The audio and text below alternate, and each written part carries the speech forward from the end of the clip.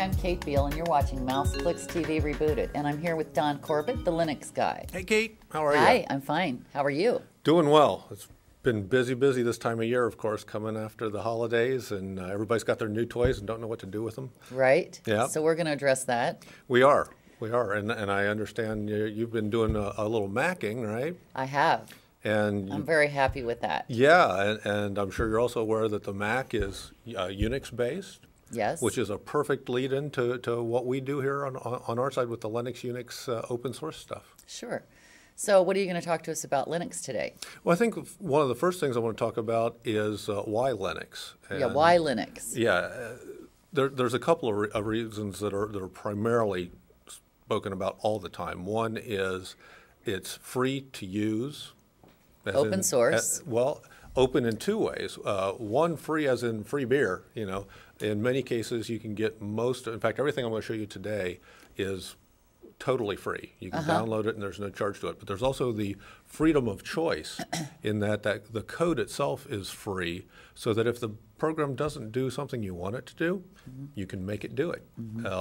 Find somebody else, somebody who has the skill, talent to do it, or learn to do it yourself.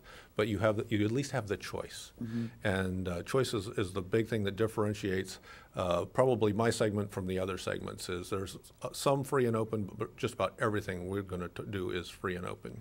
And so, for people who don't know, Linux is an alternative operating system to Microsoft Windows. Right. Well, okay. Well, actually, an open source. It's the same as Mac OS 10. Similar. There are really two different pieces there. Open sourcing is really just how it's licensed. Okay. That open source is strictly a legal term. Okay.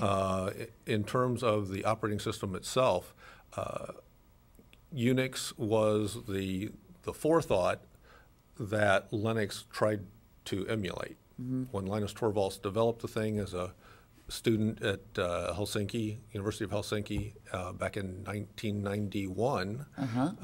He wanted something that was similar to the Sun microsystem operating system that they had at school, but all he had was a DX466. Right, had one. Yeah.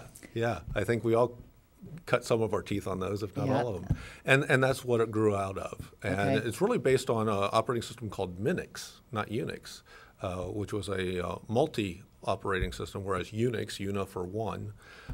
So Linux, based off of Linus Torvalds. Right. But we'll often talk about the Nixes. So whether it's Linux, Unix, POSIX, whatever the Nixes are, they at least have a common root. And so BSD Unix is the common root that the new Mac operating system was built on. Okay.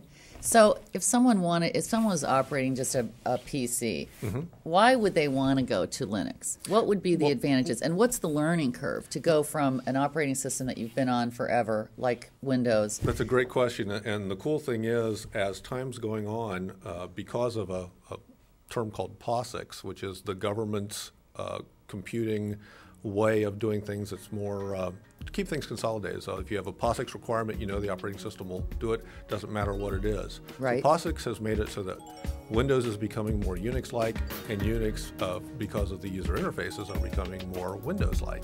So really there are a lot of similarities and differences between all the operating systems, and that's something we can talk about again real soon. Okay, so when we come back from the break, we'll talk about that more. You're listening to Mouse Clicks TV Rebooted.